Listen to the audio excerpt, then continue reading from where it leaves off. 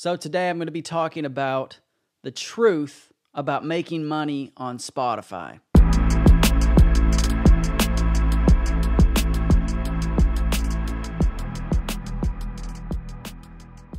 Hey, what's up everybody? It's Stein, and today I'm talking about the truth about making money on Spotify. So let me just go ahead and give you the thesis, the punchline of this presentation, this video.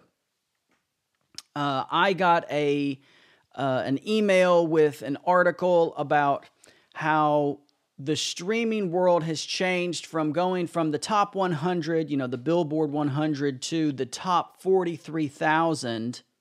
That's right, you heard that correctly. The top 43,000 on Spotify. So, basically what this article was saying is that the top 43,000 artists on Spotify make 90% of the money. So that's a very shocking number. So what I wanted to do is go through some information that I started to dig up. I found 3 particular articles, which I will put in the description in order for you to access and read those for your own, your own knowledge, your own education. Very, very insightful articles. It took me a little while to find the data that I was looking for, but I made a spreadsheet or a document, actually, basically summing up the information that I found, and it's a lot of math, and it may be boring to some of you, but I wanted to show you this sheet because it explains really the truth about making money as an artist on Spotify. Now, I know that in order to be a successful or a sustaining artist, meaning that you can make money and maybe even quit your job off your music, that streaming's a big deal these days. Streaming is huge.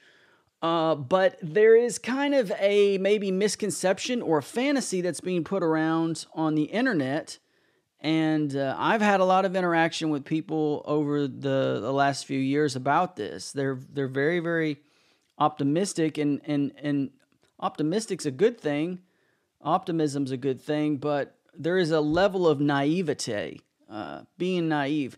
And I just wanted to break through that because I think it's really, really important for us to know the truth and to not be overconfident in something that can't sustain that confidence or was never meant to be true, or maybe it's just something that we need to debunk. So today, let's get into it. But before we look at the sheet, I just wanted to say this. In terms of Spotify, there's plenty of artists, I'm sure, that make money from touring, or they play shows around their local area, maybe around their city, maybe they play the bar scene, maybe they play weddings, whatever it is. That may not be huge on Spotify. So Spotify isn't the end-all, be-all in making money. I'm not trying to say that at all. There's plenty of people that make the majority of their money on music by touring and by merchandise. So please hear me. I'm not saying that Spotify is the only way to make money. But what I am saying is that the payout of who makes money on Spotify is drastically disproportionate. If you think inequality is, or financial inequality in the U.S. or in other major world countries where you have like the top 10% own, the majority of what the bottom 40% own, Spotify's 100 times worse than that. And so let's get into the document, and I'll show you what I'm talking about. All right, so here is the Pages document that I made to present this information. First of all, there's some preliminary stuff that I just want to say about Spotify that I didn't know before. Daniel Ek, he confirmed recently that the number of creators that are engaging directly with Spotify's platform continues to increase, growing to over 3.9 million in the first 3 months of 2019. So we can suspect that this number's higher than 3.9 million now that we're almost finished with 2020. He says in this article that 40,000 new songs are added to the platform every day. People talk about why there needs to be marketing, why individual artists need to stand out among the crowd. That's for this reason. There's 40,000 new songs added a day. So any given day that you release music, you have competition. A significant amount of songs being released. Spotify currently lists over 50 million songs, as well as 700,000 podcast titles. So if there are 3.9 million artists and 50,000 songs, that's an average of 12.82 songs per artist, which is roughly the size of an album. But we know that some artists have hundreds of songs, and probably most have one song, maybe a single. So in terms of these numbers, it's really, really important that we keep in mind that it's going to be top heavy, right? So we're going to get into money now, but in the same way that the average may be 12 songs per person, but really it's way more top heavy than that. At the top, the artists that have the most songs are going to have a significantly higher number of songs than the people at the bottom.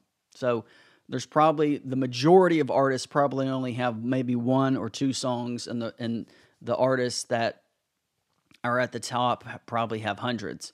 Okay, so let's get into the money because it's the exact same top-heavy picture. All right, so according to this particular article that I found on Discmaker's blog, it says Spotify had about $4.9 billion in revenue last year, but almost $1.5 billion in net losses. So Spotify has a problem at this point in terms of their overhead, which I'm guessing, they've made revenue, which is coming from streams and advertising and deals with record labels. But $1.5 billion in net losses is probably write-offs of expenses like overhead, office space, employees, and whatnot. This is not abnormal for tech companies. Okay, so 90%, this same article says that 90% of streams on Spotify are only by the top 43,000 artists. Okay?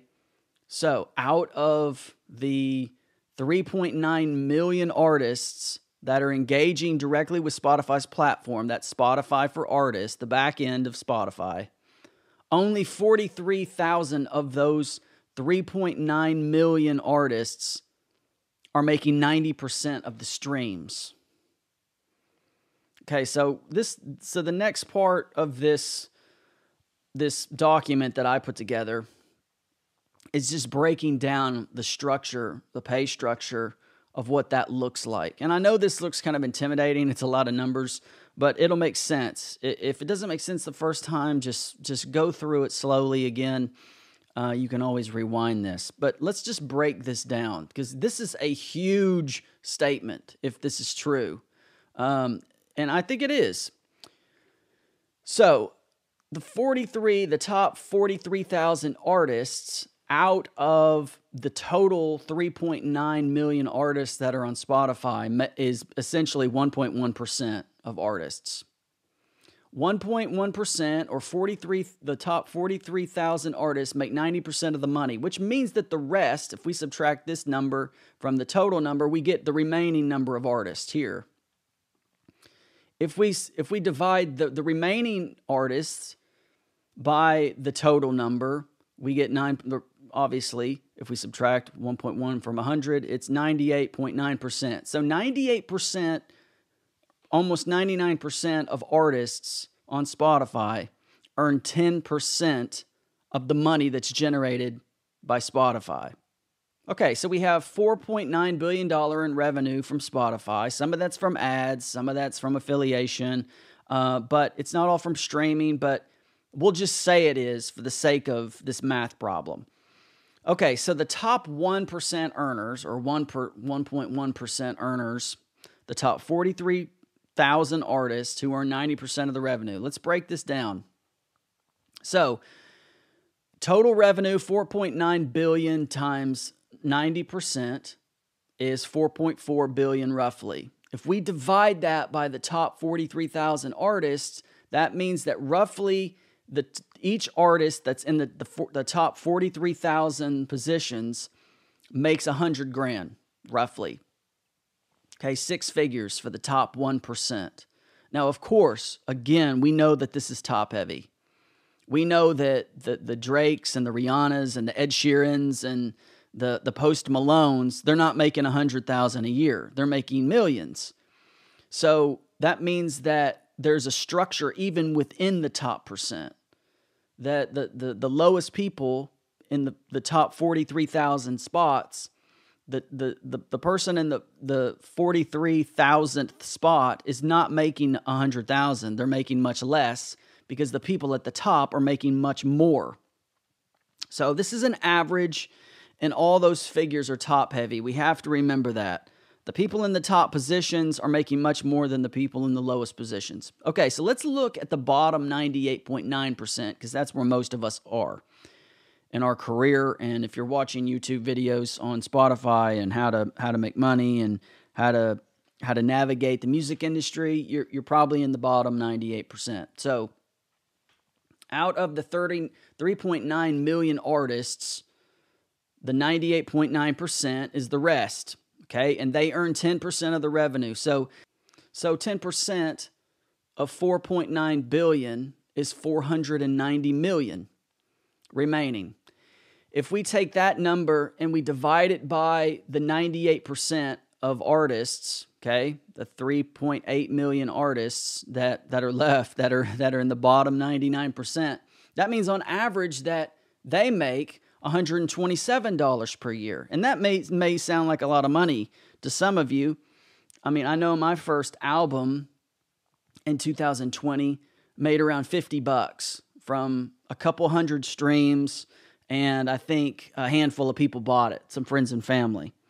But that doesn't sound bad. Okay, $127 per year off my music.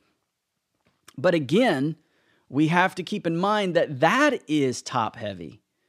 Okay, so the lowest, the person with the least amount of streams and the least amount of listens on Spotify is making 0 per year. Because out of 98.9% of Spotify users make roughly, on average, $127 per year. But that's top heavy because we know the people at the top make more. Okay, so we know the top 1% makes on average 6 figures. So the rest of the 97%, 98%, they don't all make the same amount. So the people at the top of that bracket are going to be making more.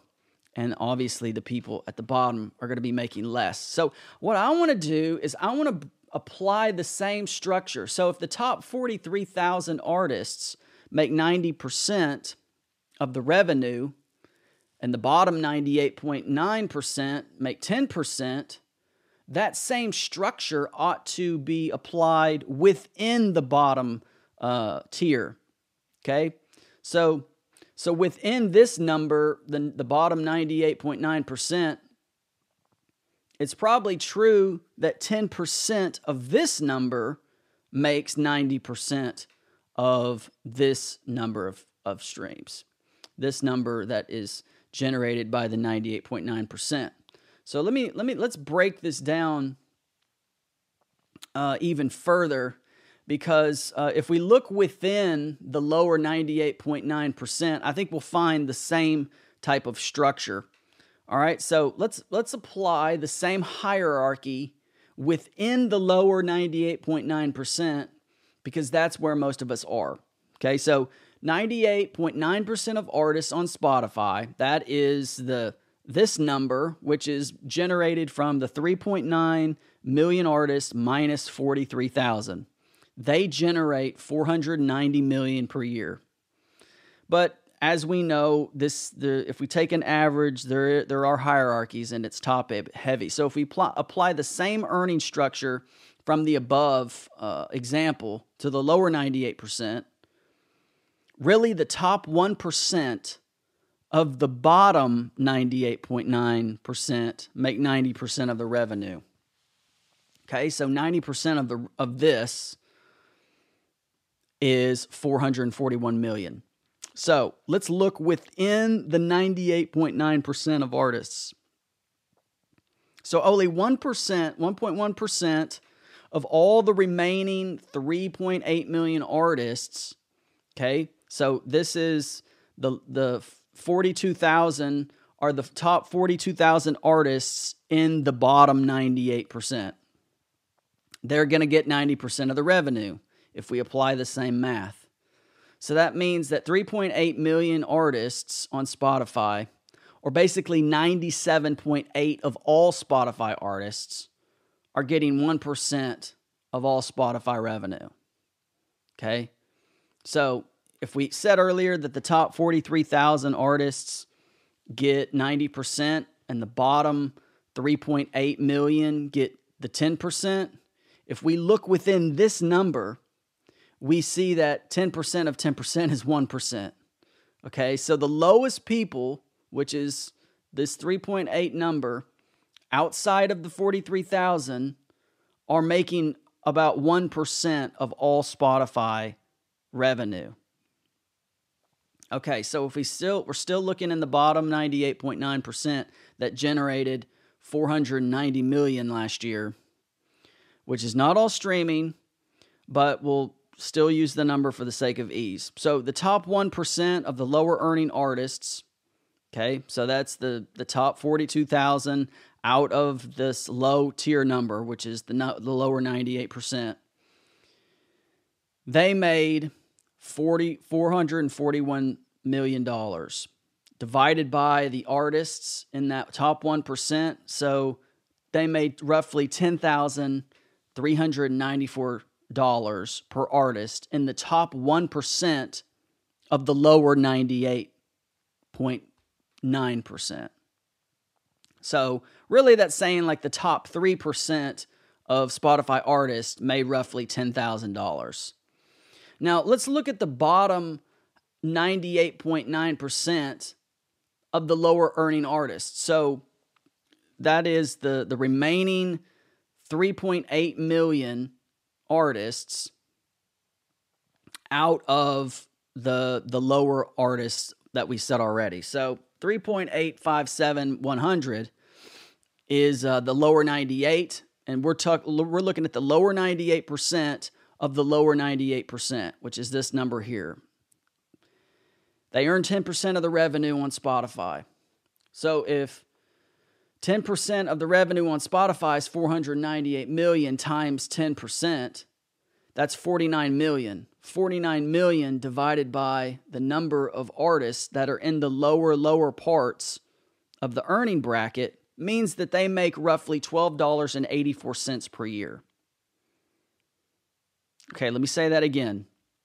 Out of the 3.9 million users on Spotify, 3.8 million users make on average a $12.84 salary. And of course, keeping in the same trend, that is an average. So that means that most people on Spotify make zero money. And people in the top 3%, 4% make maybe $20, $30, $40, $50. Okay, let's just recap the total Spotify numbers. Okay, so we've already decided by the math that the top 1% of Spotify artists make an average of $102,000 a year. That's an average. The top, 1,000th of a percent, like the top people on the Billboard artists, for example, they're making way more than that. But on average, the top 1% of Spotify artists make six figures. Okay, as we go down in percent, it decreases exponentially. The top 2% make $10,000 per year. And the rest of the 98% make $12 per year. Okay? If this doesn't make sense, go through this math because I break down the top 1.1% versus the 98.9%, and then I break down the 98.9% under the same structure. Now, it's important to it's important to understand these numbers because there is a lot of people on the internet that talk about how easy it is to make money on Spotify. How if you just are consistent and dedicated and you work hard, it's going to pay off. You're going to make it. And I just wanted to present these numbers to you because it should really give us, those who are making music, those who are putting out music, it should cause us to really be aware of the reality of things. That the truth is that 99% of musicians, that's just musicians that are on Spotify, don't make any money from streaming revenue. That's not even counting the musicians that aren't even on Spotify, for which it's impossible to make money on Spotify if you're not even on the platforms. Only 1% of those on Spotify can make a living, an actual living in the United States of America from streaming, let alone fame, fortune, and life-changing money. So what are these artists doing? What is the average artist doing to make money? Of course, it's going to come down to touring. It's going to come down to live performances and selling merchandise and getting to know people nowadays on the internet who are fans, who support you, who may, support a Patreon or donate, which is probably less likely than coming to a show. But that's why artists who are working artists, they're not the people who are on the billboards that maybe just shot to fame and have a label behind them. But the average independent artist, the working singer-songwriter, is making the majority of their money from touring and from merchandise, which is why it's so important not to have false notions of instant fame or, this internet age has got us all believing that the people that we see that are famous, that have these unique stories, that their stories can be replicated, as if it's not like winning the lottery or being the first round pick in the NBA or the NFL. So making it in the streaming world, okay, this isn't just about music, the music industry. This is just about streaming. But streaming is a big part of the music industry, obviously. It's important to keep in mind that of these figures, that 99% of musicians do not make money from streaming revenue.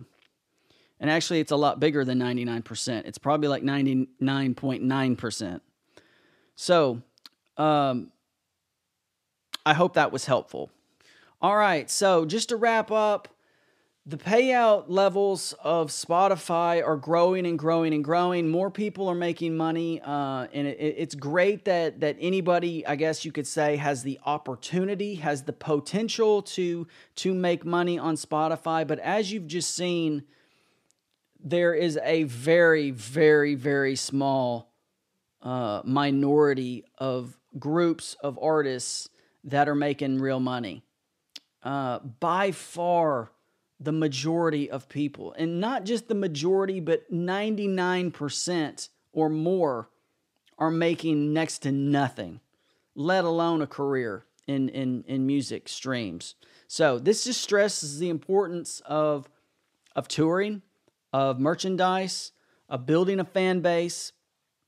Let's no longer hold on to these naive notions of grandeur that you're going to put a single up and it's going to blow up and change your life. That may happen, but you know what? It may also happen that you walk outside and get struck by lightning, but the chances of that happening are probably next to nothing. You can buy a lottery ticket every week for the rest of your life, and you'll probably never win.